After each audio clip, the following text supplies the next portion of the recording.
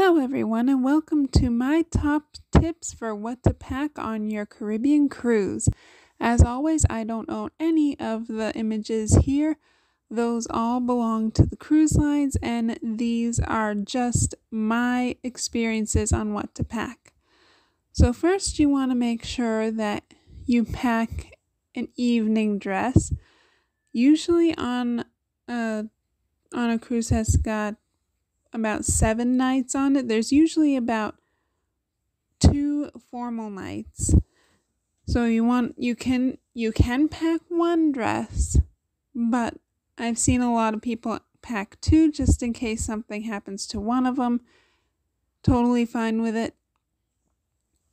You also want to make sure that you pack hats, as it will be bright in the Caribbean and hot. You also want to make sure that you pack shoes for various occasions.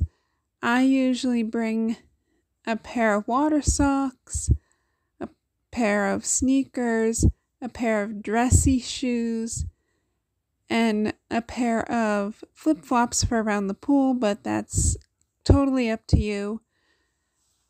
And it also depends on what you're doing for your excursions and other plans that you have on the islands.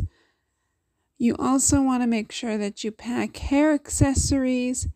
This can be anything from extra hair ties and things like that, whatever you need. You also want to be sure that you pack enough toiletries and medications to last you, in essence, about a week and a half or longer, depending on how long your cruise actually is, just in case something happens and you have to stay overnight for whatever reason. And then you also want to make sure that you pack books, chargers, anything electronic, and make sure that you have the adapters and the cables and everything that go along with that. If you're a photographer like me, you want to make sure that you bring a few extra memory cards for the camera. And if you have little kids, you want to make sure that you bring something for them for the car ride down or while they're waiting in the long line, something like that. And that's all. That's just about it for my top tips.